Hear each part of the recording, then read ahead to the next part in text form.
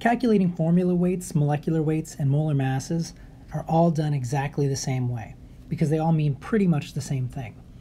Formula weights are mostly appropriate for ionic compounds, molecular weights are appropriate for molecular compounds, and molar masses are basically the same thing, just using different units.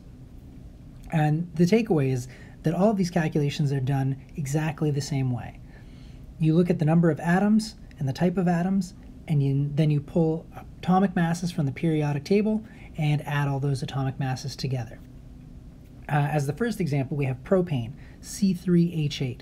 There are 3 carbon atoms and 8 hydrogen atoms. So the mass of propane, whether formula mass, molecular mass, molar mass, whatever, it's calculated by adding 3 carbon atoms together with 8 hydrogen atoms. So what you do is you have 3 times the weight of each carbon atom. Each carbon atom weighs 12.01. So you have 36.03. You have 8 times 1.01, the mass of hydrogen. So you have 8.08.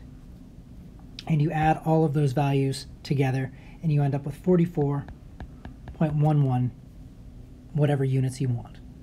With carbon dioxide, similar process. We have 1 times the mass of carbon, and we have 2 oxygens, so we have 2 times the mass of oxygen. We add all of those together, and we end up with 44, again, units of your choice. Iron carbonate, our third example, is slightly different. And it's slightly different because now we have 3 atoms instead of just 2 different types. And it's a little different because we have a polyatomic ion in there, and we're going to have to compensate for that.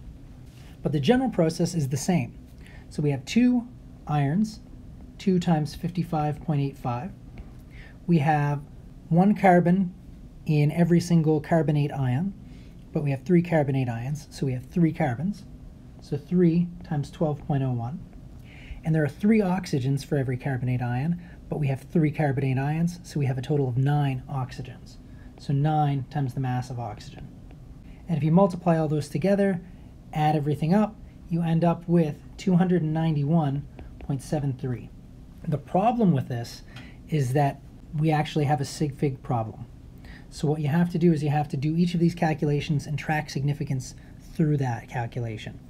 So what happens is 2 times 55.85, you have an exact number, the 2, multiplied by a measured value, the 55.85. So this should have 4 significant figures.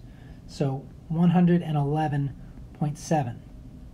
3 times 12.01, again, should have 4 significant figures. That's 36.03. 9 times 16, again, should have 4 significant figures. That's 144.0. And when you add all of those up, remember the adding rules say you keep the smallest number of decimal places, and the smallest number of decimal places is 1. So really, your final answer should be 291.7.